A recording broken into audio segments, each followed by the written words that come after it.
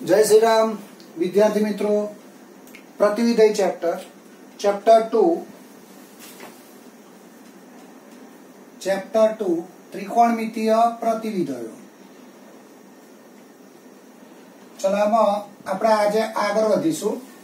કાલે મેં તમને શીખવાડ્યું કે આપણા જે 6 ત્રિકોણમિતીય વિધેયો છે, કેટલા ત્રિકોણમિતીય વિધેયો 6, તેમાં કયા કયા વિધેયો આવશે?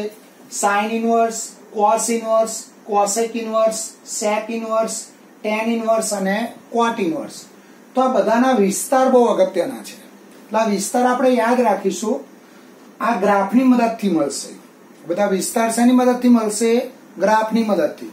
તો અહીંયા આગળ sin ઇન્વર્સ નો વિસ્તાર શું આવશે? -π/2 થી π/2। cos ઇન્વર્સ નો વિસ્તાર શું આવશે? 0 to π। પછી tan ઇન્વર્સ નો વિસ્તાર શું આવશે? -π/2 થી π/2। પછી cosec ઇન્વર્સ નો વિસ્તાર શું આવશે? તો જે sin ઇન્વર્સ નો છે તો લખવાનો -0। sec ઇન્વર્સ નો વિસ્તાર શું છે? 0 to π -π/2। અને cot ઇન્વર્સ નો વિસ્તાર 0 to π। ચલો આગળ વધીશું આજે। હવે cos sec અને cot હોય તો ખૂણો π માંથી શું થશે? બાદ થશે। चलो दाखला आवशे आजे। उदाहरण 1 sin इनवर्स 1/√2 ની મુખ્ય કિંમત મેળવો અને મારે મુખ્ય કિંમત શોધવાની છે। चलो શરૂઆત આપણે આ રીતે કરીએ। તો sin ઇનવર્સ 1/√2। તો આપણે શું કરીએ? જો આ sin ઇનવર્સ જોડ હંમેશા કયું વિધેય લાવવાનું? sin। તો અહીંયા આવશે sin ઇનવર્સ sin π/4। sin π/4 શું બનશે? 1/√2। હવે આ sin ઇનવર્સ ને sin ક્યારે કેન્સલ થાય? તો π/4 એ sin ઇનવર્સ ના વિસ્તારમાં હોય ત્યારે। તો અહીંયા તમે જુઓ તો π/4 belongs to -π/2 થી π/2। એટલે π/4 એના વિસ્તારમાં છે, એટલે આ બેવ કેન્સલ થશે। એટલે અહીંયા જવાબ આવશે π/4। એટલે જવાબ શું આવશે? π/4। ચલો ફરીથી એકવાર જો sin ઇનવર્સ 1/√2 ની મુખ્ય કિંમત શોધો। તો sin ઇનવર્સ 1/√2। तो 1/√2 sin માં ક્યારે આવે? sin π/4। હવે sin ઇનવર્સ ના sin શું થશે? કેન્સલ। ક્યારે? તો π/4 એ sin ઇનવર્સ ના વિસ્તારમાં હોય તો π/4 belongs to -π/2 થી π/2। ચલો પછી આવશે ઉદાહરણ 2 cot inverse -1/√3 ની કિંમત મેળવો। ચલો આની મારે કિંમત શોધવાની છે। તો શરૂઆત જે પદ આપી છે ત્યાંથી કરીશું। તો અહીંયા હું લખીશ cot inverse -1/√3। હવે યાદ કરો, cos sec અને cot હોય તો ખૂણો π માંથી શું થાય? બાદ થાય। એટલે આને હું આ રીતે લખીશ π - cot ઇનવર્સ 1/√3। હવે cot ઇનવર્સ જોડ શું લાવવાનો? cot। તો અહીંયા આવશે π - cot ઇનવર્સ। ચલો cot માં 1/√3 ક્યારે આવે? cot માં 1/√3 cot π/3 એટલે cot π/3 tan π/3। હવે cot ઇનવર્સ ને cot કેન્સલ થશે, કારણ કે π/3 એ cot ઇનવર્સ ના વિસ્તારમાં છે।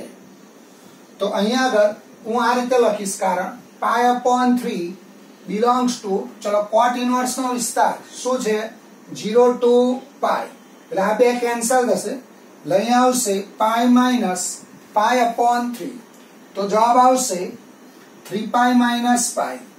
જવાબ આવશે 2π/3। चलो फरी एक बार जो cot इनवर्स -1/√3 ની કિંમત મેળવો। તો આપણે શું કરીશું cot inverse -1/√3 હવે cot inverse માં માઈનસ આવે એટલે ખૂણો પાઈ માંથી શું કરવાનો બાદ કરવાનો એટલે પાઈ માઈનસ cot inverse 1/√3 એટલે પાઈ માઈનસ cot inverse હવે cot માં 1/√3 ક્યારે આવે cot pi/3 તો cot inverse ને cot કેન્સલ થશે એટલે પાઈ માઈનસ pi/3 જવાબ આવશે 3 pi minus pi 2 pi/3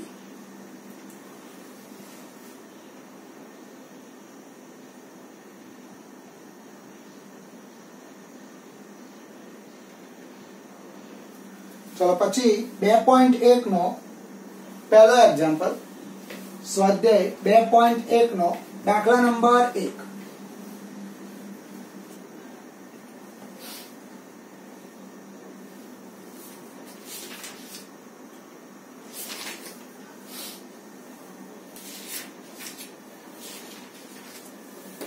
चलो स्वाध्याय 2.1 નો પહેલો એક્ઝામ્પલ sin inverse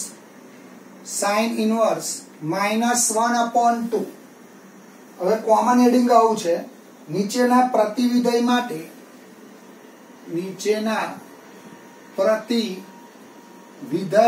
માટે તેની મુખ્ય કિંમત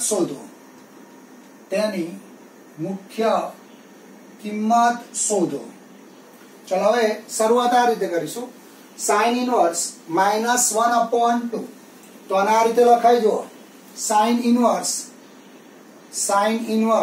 -1/2 और sin inverse माइनस थीटा तो શું લખાય માઈનસ sin inverse થીટા એટલે માઈનસ 12 આવશે એટલે માઈનસ sin inverse 1/2 અહીં કારણ લખવું એટલે લખાય sin inverse minus theta minus sin inverse theta તો અહીં આવશે માઈનસ sin inverse चलो 1/2 ક્યારે આવે sin pi/6 sin pi/6 શું આવશે 1/2 હવે આ sin inverse ને sin શું થાય કેન્સલ કેમ તો pi/6 એ sin inverse ના શું છે વિસ્તારમાં છે એટલે અહીંયા લખીશું pi/6 because of pi/6 belongs to -pi/2 થી pi/2 એટલે જવાબ આવશે -pi/6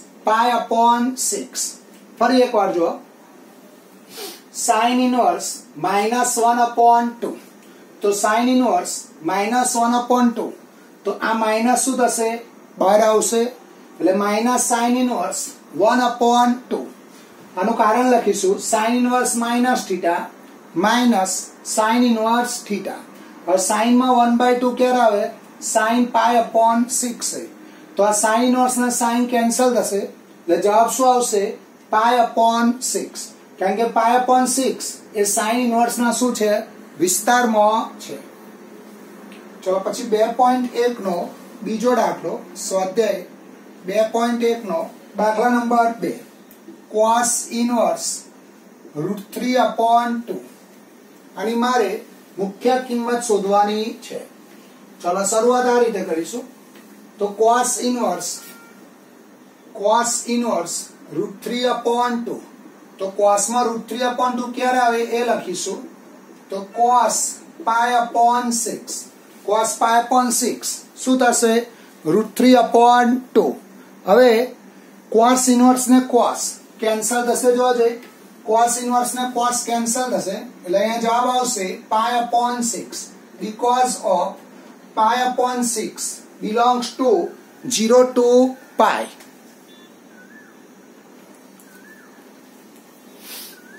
ચલો પછી ત્રીજો દાખલો આવશે cosec inverse 3 નંબરમાં cosec inverse 2 હવે sin pi/6 શું થાય 1/2 તો cosec pi/6 શું થશે 2 તો આ રીતે સમજીશું દાખલો cosec inverse 2 તો અહીંયા આવશે cosec inverse હવે 2 ને cosec જોડે હંમેશા કયું પદ લખવાનું cosec તો અહીંયા આવશે cosec pi/6 હવે આ બંને કેન્સલ થશે તો pi/6 કેમ કેન્સલ થાય તો cosec inverse ને cosec કેન્સલ થાય ક્યારે તો પાઈ અપોન 6 એ કોસેક ઇન્વર્સ ના વિસ્તારમાં હોય તો એ છે જ, એટલે અહીંયા હું લખીશ પાઈ upon 6 belongs to minus pi upon 2 થી પાઈ અપોન 2 માઇનસ 0.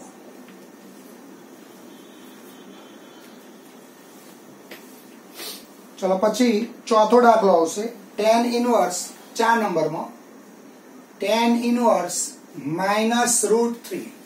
ચલો tan ઇનવર્સ માઇનસ √3 તો મેં તમને કહેલું છે cos sec અને cot ખૂણો પાઈ માંથી શું થાય બાદ થાય. હવે આમાં માઇનસ ખાલી બહાર નીકળશે, અહીંયા આવશે માઇનસ tan ઇનવર્સ √3 એટલે માઇનસ tan ઇનવર્સ ચલો √3 એટલે શું લખાશે tan પાઈ અપોન 3 tan પાઈ અપોન 3. હવે tan ઇનવર્સ ને tan શું થશે કેન્સલ થશે, tan ઇનવર્સ ને tan કેન્સલ થશે ક્યારે તો માઇનસ પાઈ અપોન 3 આ બે કેન્સલ થશે ક્યારે તો પાઈ અપોન 3 એ એના વિસ્તારમાં હોય તો આ બે કેન્સલ થશે કારણ કે પાઈ upon 3 belongs to minus pi upon 2 થી પાઈ અપોન 2. ચલો પછી 5 નંબરમાં આવશે cos ઇનવર્સ માઇનસ 1 અપોન 2. 2.1 નો દાખલા number 5 cos inverse minus 1 upon 2. હવે cos sec અને cot હોય તો ખૂણો પાઈ માંથી શું થાય બાદ થશે, એટલે અહીંયા આવશે pi minus cos inverse 1 upon 2. આનું કારણ લખો એટલે લખાય cos inverse minus theta pi minus cos inverse theta. હવે પાઈ માઇનસ cos ઇનવર્સ તો cos માં 1/2 ક્યારે આવે cos પાઈ અપોન 3. હવે આ બે કેન્સલ થશે એટલે પાઈ માઇનસ પાઈ અપોન 3. આનું કારણ લખીશું પાઈ upon 3 belongs to 0 two pi. હવે આનું સાદુરૂપ આપો તો 3 પાઈ માઇનસ પાઈ એટલે 2 પાઈ અપોન 3. એટલે જવાબ શું આવશે 2 પાઈ અપોન 3. ચલો પછી 2.1 નો દાખલા નંબર 6 એ એના જેવો જ છે. 2.1 નો છઠ્ઠો એક્ઝામ્પલ tan ઇનવર્સ માઇનસ 1 એ હોમવર્કમાં આવશે. 2.1 નો દાખલા નંબર 6 એ હોમવર્કમાં આવશે. એનો જવાબ આવશે minus pi upon 4 minus pi upon 4.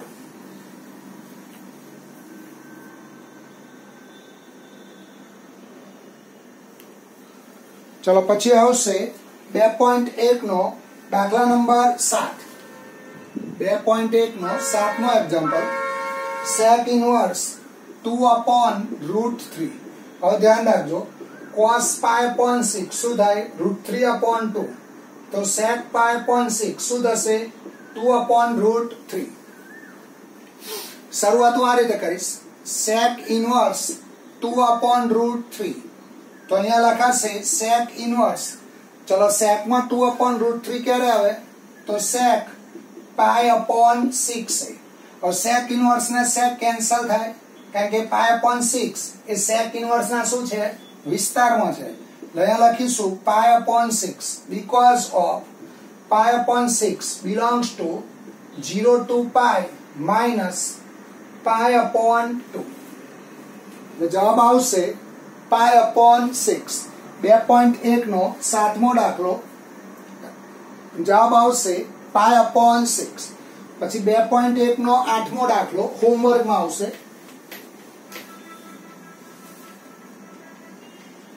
2.1 નો દાખલા નંબર 8 cot ઇનવર્સ √3. ચલો એનો જવાબ આવશે પાઈ અપોન 6. પછી 2.1 નો 9મો દાખલો cos ઇનવર્સ માઇનસ 1 અપોન √2. ચલો હું ગણાવું. હવે અહીંયા શું છે જો cos ઇનવર્સ માઇનસ 1 અપોન √2 તો તો કોસ ઇનવર્સ માં માઇનસ આવે તો ખૂણો પાઈ માંથી શું થશે? બાદ થશે. એટલે આપણે આ રીતે કરીશું કામ. Cos inverse minus 1/√2. તો પહેલા લખીશું પાઈ માઇનસ કોસ ઇનવર્સ 1/√2. એનું કારણ લખીશું કોસ ઇનવર્સ માઇનસ થીટા એટલે pi minus cos inverse theta. ચલો હવે 1/√2. તો 1/√2 કોસ માં ક્યારે આવે? કોસ પાઈ/4a. એટલે અહીંયા આવશે pi minus cos inverse cos પાઈ/4. હવે આ કોસ ઇનવર્સ ને કોસ કેન્સલ થશે. કેમ?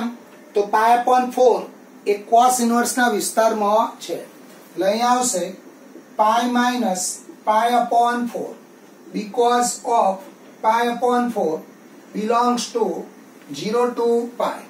ચલો 4 પાઈ માઇનસ પાઈ એટલે અહીંયા જવાબ આવશે 3 પાઈ/4. ચલો ફરીથી આ દાખલો જુઓ. જો અહીંયા શું આપ્યું છે? Cos inverse minus 1/√2. તો કોસ ઇનવર્સ માં માઇનસ આવે એટલે ખૂણો પાઈ માંથી શું થાય? બાદ થાય. તો પાઈ માઇનસ કોસ ઇનવર્સ 1/√2. હવે કોસ માં 1/√2 ક્યારે આવે? કોસ પાઈ/4. તો pi minus cos inverse cos પાઈ/4. હવે આ બે કેન્સલ થશે. ક્યારે? પાઈ/4 કોસ ઇનવર્સ ના વિસ્તારમાં હોય તો પાઈ માઇનસ પાઈ/4. તો 4 પાઈ માઇનસ પાઈ 3 પાઈ/4. તો જવાબ આવશે 3 પાઈ/4. ચલો પછી 10મો દાખલો હોમવર્કમાં આવશે. 2.1 નો દાખલા નંબર 10 એ હોમવર્કમાં આવશે. Cosec inverse minus √2. આનો જવાબ આવશે માઇનસ પાઈ/4. આનો જવાબ આવશે માઇનસ પાઈ/4. ચલો અહીંયા અટકીશું આપણે.